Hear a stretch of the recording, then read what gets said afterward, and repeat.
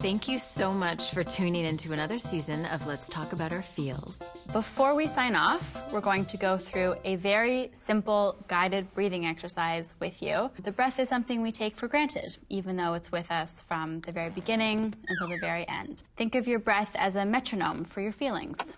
Focus on its rhythm, its depth, how it fills parts of your body with life, quite literally. Sit up straight and place one hand on your heart and one hand on your belly.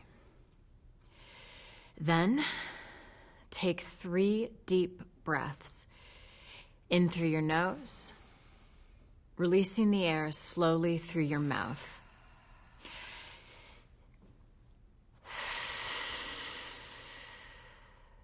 Think of filling up your belly, measuring the expansion with your hand.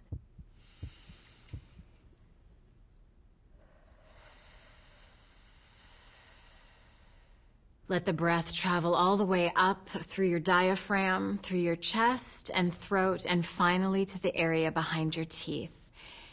Exhale slowly. You can make a sound if it feels like an extra release.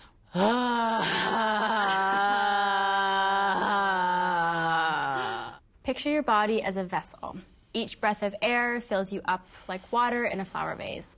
Slow waves rolling up and down, in and out. Measure how you feel now. Do you feel calmer? Do your thoughts seem clearer?